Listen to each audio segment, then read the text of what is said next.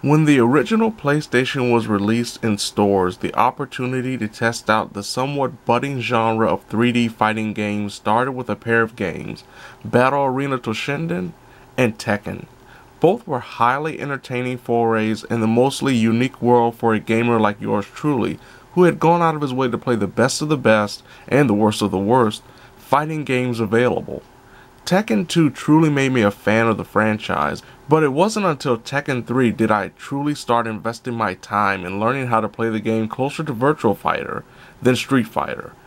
Tekken 4 felt like a step back, while Tekken 5 proved to be a return to form while setting the foundation for some of the offline features seen in the franchise's future iterations. Skipping Tekken 6 and only partially playing Tekken Tag Tournament 2, my fandom for the series had really waned.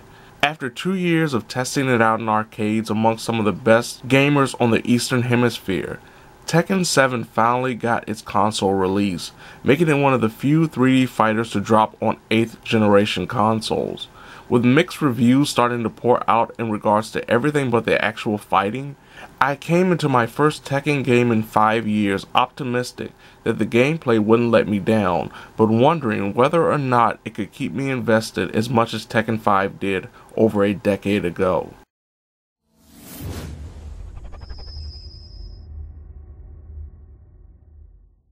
Considering the time-consuming nature of Tekken Tag Tournament 2's achievement trophy list, I came into Tekken 7 with no real intentions of completing the franchise's latest iteration. But Tekken 7 actually features a ridiculously easy achievement trophy list that has requirements such as winning one ranked online match and finishing the game's story mode. Even some of the more difficult achievements like winning the special matches against Akuma can be attained after a few attempts. Barely 15 hours of unfocused effort passed before I buckled down and produced 50,000 points worth of damage to the AI in practice mode to gain the trophy associated with my action and the subsequent Platinum Trophy.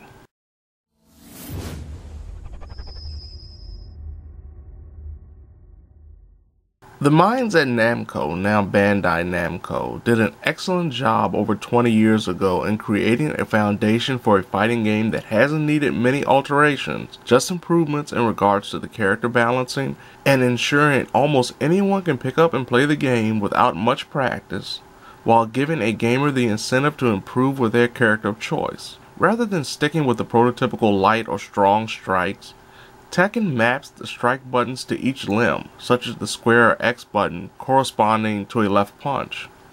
Specific strike buttons pressed together can create combo opportunities, the ability to throw a nearby opponent, and even switch stances with the intent of unleashing a powered attack. Movement is essential in Tekken, courtesy of full directional movement including sidestepping.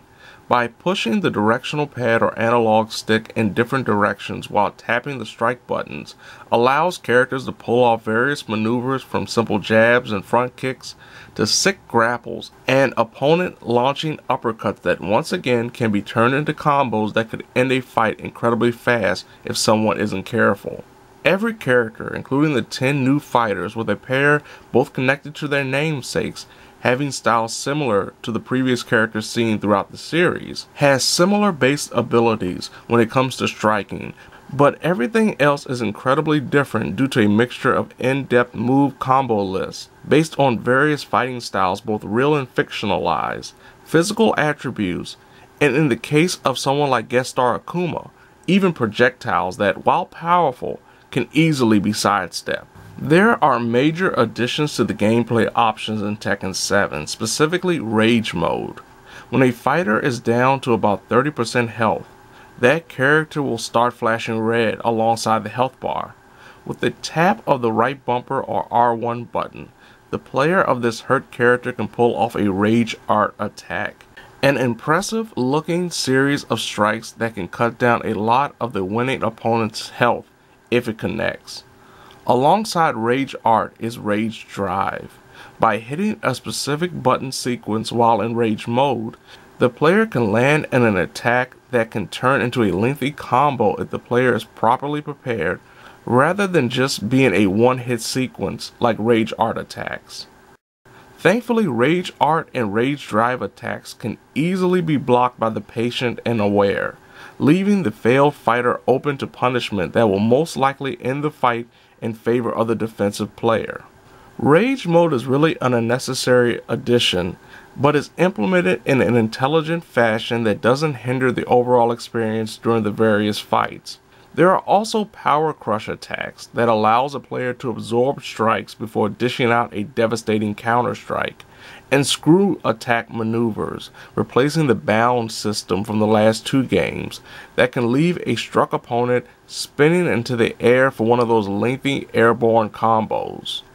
Beyond the actual gameplay are the various modes, including the much to do about practically nothing in the main story mode, the Mishima Saga. What initially appeared to be a retelling of the entire Heihachi-Kazuya Mishima feud that has become the lore's backbone is nothing but a lackluster continuation of the events seen in Tekken 6's story, topped off by a bit of fighting between the father and son pair, as well as flashbacks to lazily explain the origins of the infamous Devil Gene.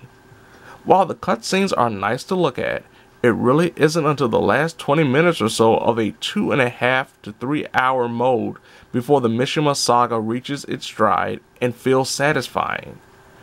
Add that to the fact very few characters are given a spotlight in the main story mode, with those individuals relegated to the one-fight story missions known as character episodes that provide the typical character endings usually seen when playing through Tekken's arcade mode, a mode that is provided in this game but for some reason isn't attached to the character endings as per the norm.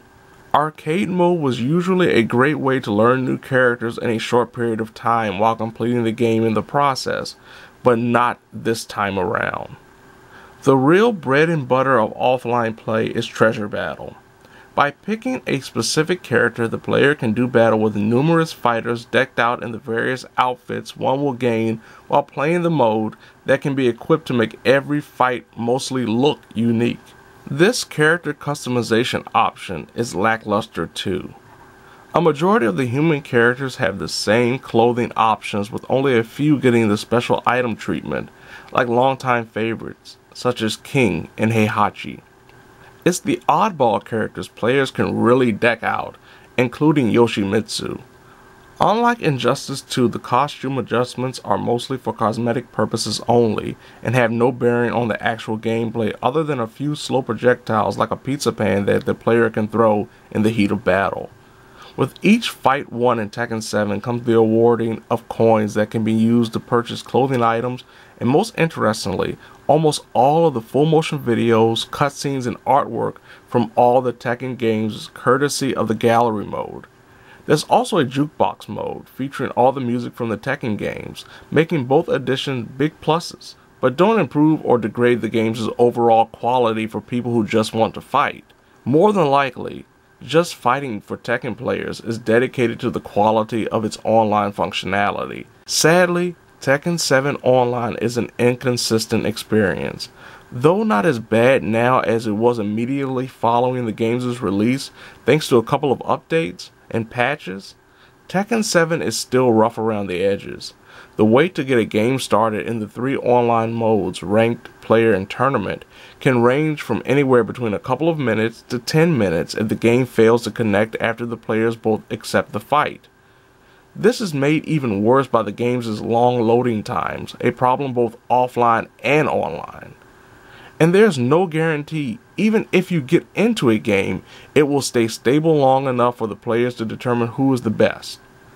But when all the stars align and the connectivity issues and qualities are up to par, Tekken 7 Online is a blast to play, even if you're getting beaten down by someone that is much more experienced than you. And you can even have a rematch with any player courtesy of the revenge match option if you lose, as long as they accept. Thanks to a lack of offline modes to really keep a player coming back for more, Tekken 7 is going to live and die on the quality of its online functionality. Hopefully Bandai Namco continues to improve upon the foundation it already has set in place that allows gamers to come together and have some incredible fun fights from around the globe by getting their online functionality to work as flawlessly as its contemporaries like Injustice 2. The basis of Tekken's gameplay is just as strong as ever with Tekken 7. It does just enough to remind gamers 3D fighters can still be done in a fantastic manner without going out of its way to revolutionize the genre like it did 3 times over 2 gaming generations. Unfortunately, Tekken 7 suffers from various problems outside of the actual fighting, thanks to the lacking modes both offline and online. Online functionality being hit and miss, and the character customization not being as robust as it could have been considering the variety of characters involved in this iteration. While it won't be heralded as the standard of all 3D fighters, or even the standard of all Tekken games, Tekken 7 still ranks high compared to its predecessors on the strength of its gameplay alone.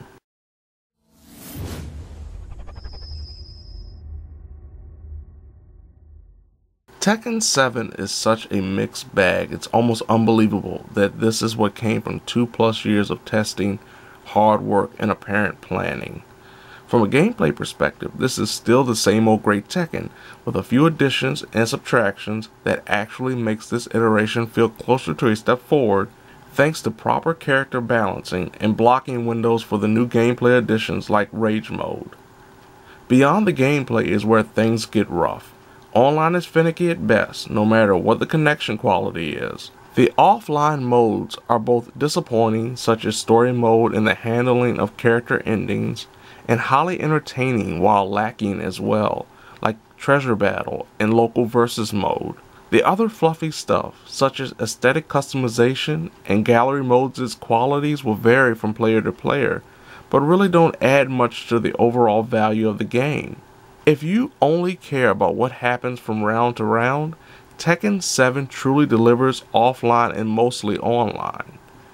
If simply seeing who is the king of Iron Fist isn't enough to keep you interested, Tekken 7 might be something you want to wait and pick up in a few months or during a sale. Or maybe go with NetherRealm Studios' games such as the recently released Injustice 2 or Mortal Kombat XL. There are also high-quality 2D fighters, specifically on the PlayStation 4, such as Street Fighter V and the King of Fighters 14, that might tickle your fancy more than Tekken 7. Vamos acabar com isso agora. You win.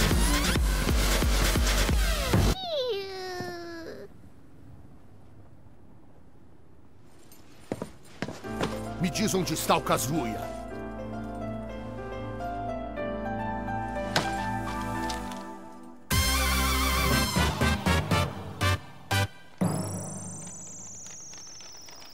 Tá brincando comigo? Pega, pega, pi.